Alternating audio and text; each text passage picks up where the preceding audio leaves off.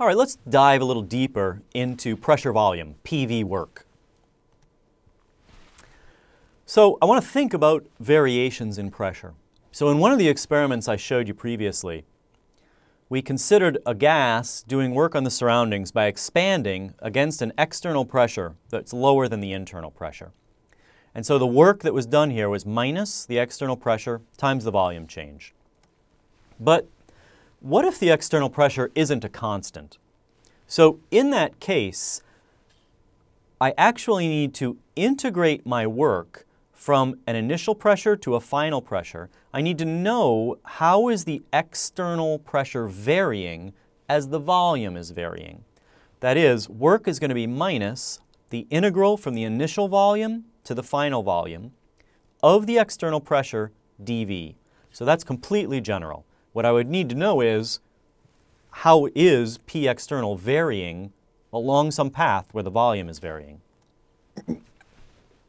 In the case of the constant external pressure, of course, it's consistent with the equation we've looked at before. As a constant, it would simply come out in front of the integral. That becomes the integral from I to Vf of dV, so of course that's just delta V. That's completely trivial and it's consistent with the general expression. That's good. But I want to emphasize that work is the area under a curve defined by P external as with variation in volume. So I've got this one-dimensional integral. And if I think about an isothermal compression at constant pressure, and so what I'm going to do here is I'm going to draw, I've got on these graphs volume on the x-axis in liters or cubic decimeters. I've got pressure in atmospheres or bar. They're close, they differ by 1%. I guess they say bar, so I have pressure in bar. For an ideal gas, I would have this curve, right? I've got that pressure is equal to nRT over V. So pressure is going as 1 over volume. And the work is equal to the shaded area that will be underneath an external pressure curve. So here's a constant external pressure. I'm going to start at a pressure of 4 bar. And I'm going to compress my gas, which starts at a lower pressure, and a volume of 1 liter. I'm going to compress it until its internal pressure, which is dictated by this ideal gas line, is also equal to 4 bar. And the work I do, it looks like that happens when I get to half a liter, the work I do will be 4, because that's the external pressure, times a half, because that's how far I traveled in volume, that's delta V. So 2 liter bar. That's a unit of energy.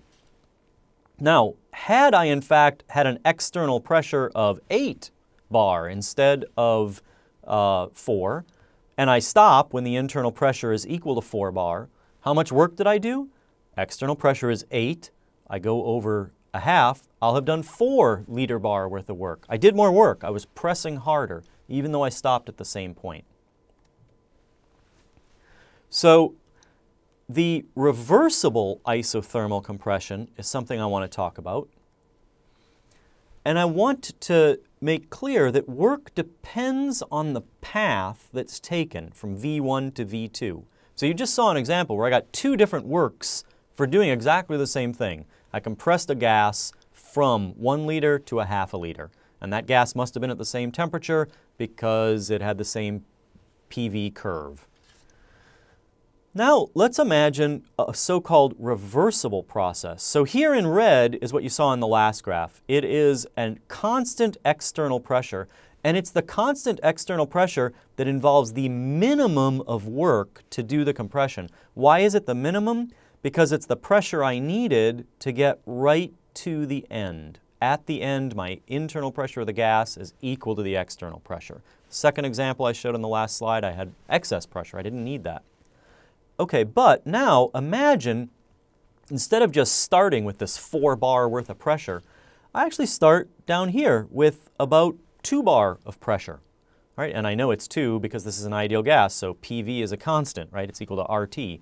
So 2 times 1 must be equal to 4 times a half. So here I am at 2 bar, and imagine I just infinitesimally increase my pressure to 2.0000, as many zeros as you want, 1 bar. So I'll press my piston down a little bit, and then another infinitesimal little bit, infinitesimal little bit. So I'm going to move along this PV curve that characterizes the ideal gas relationship. That defines the reversible path, the infinitesimally small increases with infinitesimal movement of the piston. So remember my general expression. The reversible work, I'll emphasize it's reversible by putting that subscript on work, minus V1, integral V1 to V2, the pressure, and now the external pressure is equal to the gas pressure. That's what it means to be reversible. I'm not in some massive excess. But the gas pressure comes from the ideal gas equation of state. It's nRT divided by V. So let me just plug that in. Now I have minus the integral from V1 to V2, nRT over V dV. So I'll pull all the constants out front. That's minus nRT, integral V1 to V2, dV over V. That's an easy enough integral to solve. It's the logarithm of V. And when I take the definite integral limits, I'll get that the reversible work is minus nRT log V2 over V1. Notice I am compressing my gas. I'm making it occupy less volume. So V2 is smaller than V1. So I'll be taking the log of a number less than 1. That'll make it negative. This is a positive value, it's temperature. This is a positive constant. This is a positive constant. This is negative. So the net will be positive. Two negative numbers multiplied times each other, positive. The work is positive. That's what I want. I'm compressing a gas. I'm doing work on the system. So it's all hanging together. What about the opposite, the reversible isothermal expansion? So in this case, I'm following the same reversible path. I am infinitesimally pushing the piston up as I expand to a final pressure. And let me contrast that then with the maximum work I could do against a constant external pressure. So here would be the constant external pressure that gets me to my end point. So it's 2 bar in this case. So the most work I could do would be 2 times a half, because I'm traveling over a half a volume. The most work I could do would be 1 liter bar. On the other hand, on the reversible path, where I am slowly decreasing the pressure from this initial level, again, I'll get the same integral, minus V1 to V2, nRT over V dV. Here's the logarithmic solution, except that now V2, the final volume, is greater than the initial volume. So if V2 over V1 is a positive number, the log is positive, the whole work is negative, consistent with the system doing work on the surroundings. And the integral under that curve obviously is bigger. The shaded area here is the constant external pressure, but we would add this extra work when we follow the reversible path. All right, so let's pause for a moment. I'd like you to look at some different PV expansions or compressions and see if you appreciate how they differ in terms of the work involved. So I'd really like to cement home this difference between a reversible path and a non-reversible path. And I'd also like to emphasize the reason we've been talking about isothermal processes is because we want to take advantage of this relationship for an ideal gas that if the temperature is constant, then P times V is a constant. Right? It's because PV for an ideal gas is equal to nRT. So N and R are constants. If T is a constant, then PV is constant. And so I'd just like to illustrate, imagine again that we're expanding an ideal gas from half a liter at 4 bar to 1 liter at 2 bars. And one way we might do it, I'll actually draw an experiment here. Imagine I've got this mass, and it's enough of a mass to press down with 4 bar worth of pressure. And it's sitting on top of a piston, and when I take it off, the piston rises, and it leaves 2 bar. So the piston, if you like, weighs as much as the mass. You've got 2 bar out of the piston, 2 more bar out of the mass. So the constant external pressure in one step would consist of just lift that first mass off. And so you immediately have an external pressure of only 2 bar, that's the piston, and you will expand from 1/2 to 1 liter. And so you'll have done 2 bar times half a liter. You'll have done 1 liter bar. And if you look up the conversion of liter bar to joules, that's minus 100 joules. Minus because we're doing work on the surroundings. So you did minus 100 joules worth of work. Well, let's imagine instead of a single mass that was pressing down with 2 bars worth of pressure, I have 2 masses, each of which is worth a bar. And so the piston plus the 2 masses is still a net of 4, but I'll take them off now in steps. So I go from 4 to 3. And so I'll travel along until I hit the curve, which will be, because PV must be a constant, it'll be at 0.67 liters, because 3 times 2/3 is 2. And I'm always along a curve where PV equals 2 in this case.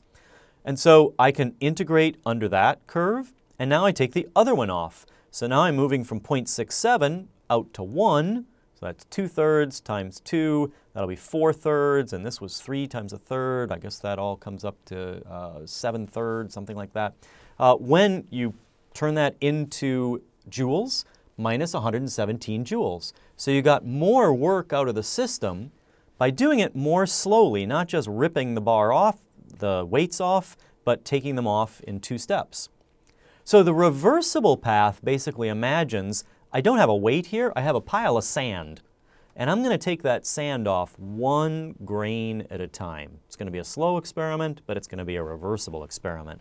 So with each infinitesimal little grain relieving the pressure, the gas is going to expand, expand, expand, expand, expand, doing work, raising that piston. And I will end up with, if you integrate under that curve, if you actually compute the logs, you'll get minus 139 joules. So illustrating that work depends on the path. It depends on how you change that external pressure. All right, well, that completes our first look at PV work. In the next lecture, I want to consider this from a somewhat more mathematical standpoint and talk about differentials and state functions. However, before we get to that, let's take a look at another demonstration, and in fact one that will illustrate the kinds of work that gas can do in the presence of temperature differentials, for instance, which give rise to pressure and volume changes. Hopefully you'll find that interesting. Have you ever tried to polish silver in order to remove tarnish? It can be a lot of work with a physical polish, rubbing every square centimeter of surface. Some of you might know that you can also immerse silver in a hot solution of sodium bicarbonate, that is, baking soda, that also includes immersed aluminum foil. That's an example of an electrochemical process that can be described in fascinating detail using thermodynamics, but that is beyond the scope of this course, unfortunately. However, there's another approach that one might employ, and one that we already have the thermodynamic tools necessary to understand. The tarnish on silver is silver oxide. That is, there is a small layer on the surface of the silver where oxygen atoms have bonded to the surface to form silver oxide, which instead of being a lustrous metallic color is dark and opaque. Tarnish on silver can also be silver sulfide, but we'll ignore that complication here. Oxidation of silver in air at room temperature is driven by enthalpy. It is exothermic to react oxygen from the atmosphere with metallic silver to generate silver oxide. However, the process clearly is unfavorable from an entropic standpoint because free molecules of oxygen are removed from the gas phase and their atoms tied into the solid.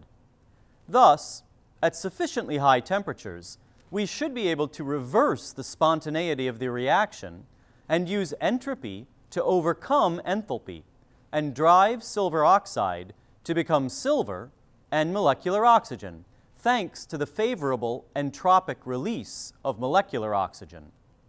Let's see if that works. I have here a fabulously tarnished piece of silver. Pretty ugly, isn't it? But now I'm going to light this torch and try heating it up.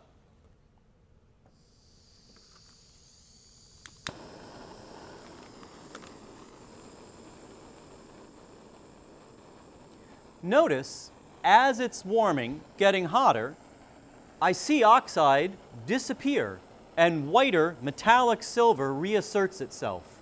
Pretty, isn't it?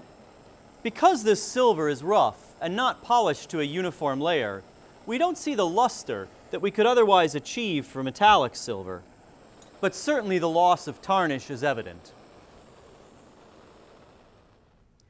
Unfortunately, if I let it cool down in air, the reaction returns to its normal room temperature direction, and I end up with tarnished silver again. To avoid that, I'd have to put the hot silver into an inert atmosphere, that is, one lacking in oxygen, and let it cool. Of course, it will still tarnish at room temperature too, but the reaction is slower at the lower temperature, which is why people don't have to polish silver every day. So, if you have a torch and a box full of argon, now you know a simple way to polish silver. Or you might want to try that electrochemical trick instead.